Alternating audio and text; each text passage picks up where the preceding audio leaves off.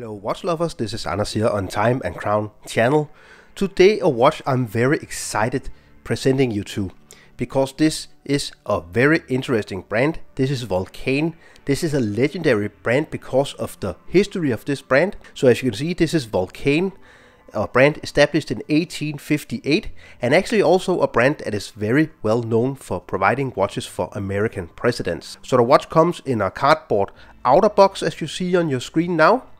Inside you find this black, I believe it is plastic, but it could be wood. I'm not quite sure if it's kind of a lacquered wood with nice gold printing. You open the box and here we find the watch. Really nice interior as well. So this watch is the Vulcain Skindiver Nautique. This is a remake of a 1960s Skindiver watch from Vulcain.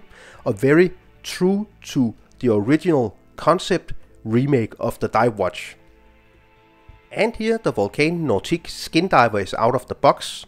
Straight away you can see this is of course a very vintage inspired remake Divewatch. It is, as I said, inspired by their own design, so this makes it a very truthful remake. It's not a remake from a microbrand or something like that. It is actually a remake of their own design, their own watch from the 1960s. So although this is a remake of a 1960 watch, it is of course also an updated version with better materials, better movement and stuff like that. You can choose between 4 different straps: carbon leather, black leather, brown leather or rubber strap. The watch is priced at around $1,650 US. Inside of this watch beats the ETA 2824, and I was so happy when I saw that Vulcain, they are actually deploying this movement. I'm a huge fan of the ETA 2824. It is a historic movement. It's a really accurate movement, and it's a movement that is so easy to service, and I really just love the ETA 2824 for being one of the best generic movements you can find. So the size of this watch is also a really cool thing, because Vulcain, they didn't succumb to make a way too big remake of the watch. A lot of watch brands, they really want to make these big 41 or 42 millimeter versions of old dive watches. I really like that they kept it down to 38 millimeters in diameter, only 44.5 millimeters from lock tip to lock tip, a nice thickness of 12.2 millimeters, which is of course also because of this domed sapphire crystal, which is really made to resemble the Hesalite plastic crystals they used back in the day. Really nice touch. You also even get the right, you see, glow, warm glow that you got with the old plastic crystals back in the days. And then you have a lock width here of 20 millimeters, so if you don't like the straps, you can easily change into other straps. The case finishing of the watch is really nice for a remake of an old dive watch back in the days. They were much more raw in the finishing of the cases. This is really nicely finished with a satin brushing on the sides. Nice chamfering here, which is polished. Brushed locks, satin finished, and the same on the other side. Turning the watch over, we get this beautiful case back here, you see. Really nice design. Sold all over the world since 1858 Vulcain watches. You also notice on this carbon leather strap that you actually get easy removable spring bars, and it's branded Vulcain. It has a nice finished crown, as you see here. This is a screw down crown, polished with the Vulcain logo. Nice knurling here, so it's very easy to grip. I think it's the right size for a 38 millimeter watch. Then of course the bezel, which again is a ceramic insert, so you get the modern materials. It will not scratch, and it will not fade as an aluminium or stainless steel bezel. 120 clicks. Really nice action. It has the right resistance. It's super accurate, no play whatsoever, and everything aligns.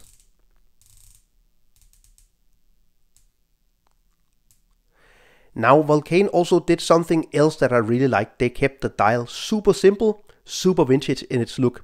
So you get this aged Superluminova Swiss Lume for the hour markings, triangle at 12 o'clock, sticks at 3, 6 and 9, and then the circular hour markings at all the other hours.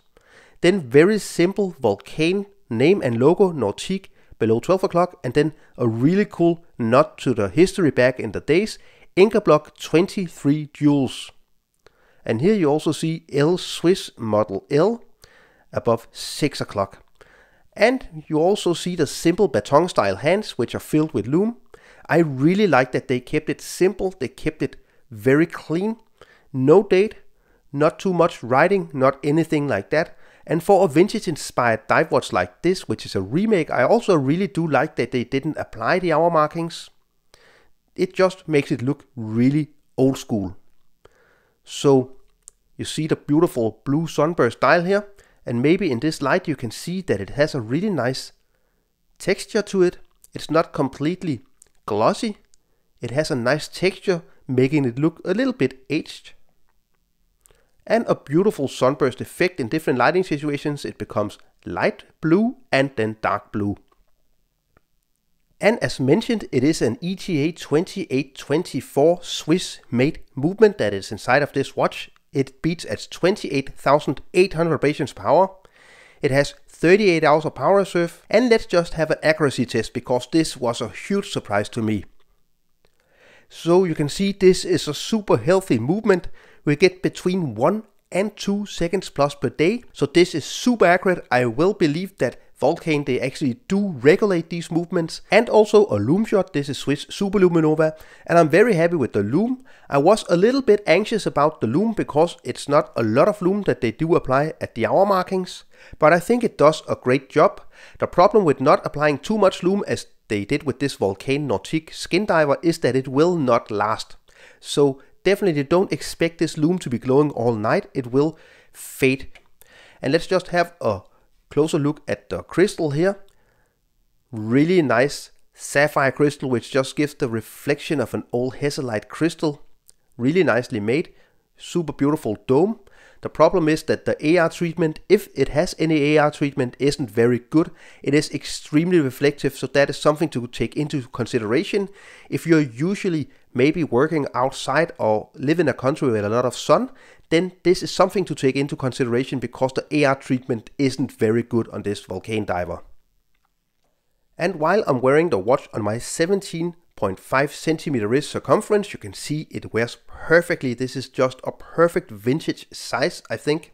So as we mentioned earlier in the video, and as you see on the watch box for this watch, Vulcain, they were actually established in 1858. In 1894, they changed the name to Vulcain. So probably the most famous watches are the cricket watches from Vulcain. So these are alarm watches. They make a lot of different cricket watches. Vulcain with the cricket watches are famous for actually being the watch that American presidents, they get handed over. So since Harry S. Truman was president, every president of the United States of America, they get a Vulcain cricket watch. That is such a cool history for Vulcain to tell.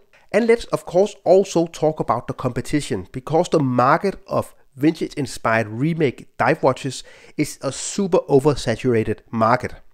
So the obvious comparison is of course the Tudor Black Bay 54 and the Tudor Black Bay 58. So the Tudor Black Bay 54 is priced at $3,900 retail, and the Black Bay 58 is priced at $4,000 retail. So they are both more than double the price of this watch, which is something to take into consideration. With Tudor, you do get a bigger brand and you do get in-house movements, of course, so that is definitely something to consider. But at less than half the price, around 40% of the price, you can get a historic brand like Vulcain with a really cool dive watch with good lume, nice fit and finish, and also great accuracy. So a very obvious competition is of course also the Oris Divers 65. So this watch is priced at $2,200 retail, and it does house the Sellita SW200 movement, which is very similar to the ETA 2824.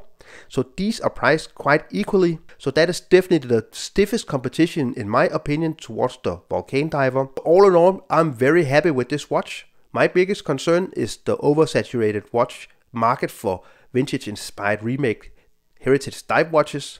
But if you want something different and you want something for a historic brand and you want a really nice package for less than $2,000, I can definitely recommend the Vulcain. I would have wished that they did a little more with the AR treatment. I'm not super happy with the AR treatment. That is my biggest gripe. I know some people will be disappointed that Vulcain, they use ceramic bezel inserts, but let's be honest, You will not wear your dive watch for 30 years if you buy one with an aluminium bezel insert so you can see the wear and tear and fading. That will just not happen. We don't have the patience today. If you want something faded, something old, buy a vintage dive watch. This will keep up appearance. It will look warm and vintage, but it will still look fresh every day, also in 10 years. So I hope you enjoyed the review. Now I'm going to send the watch back to Vulcain, unfortunately, because I really like it. If you enjoyed the review, don't forget to subscribe to my channel, give this video a thumbs up, leave a comment down below in the description, follow me on Instagram and Facebook, and I will see you very soon again. Thank you, bye.